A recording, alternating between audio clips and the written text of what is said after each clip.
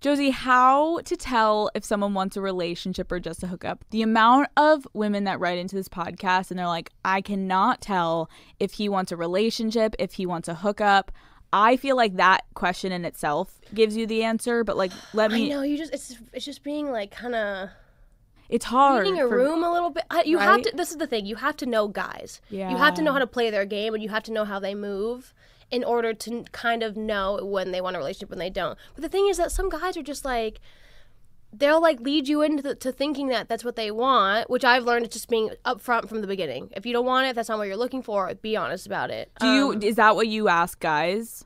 Like, would you be upfront and ask a guy that? No, I'm the one who says it. I'll be like as of recently, like if I'm like dating or this and that, I'm just like, I am not looking for a relationship.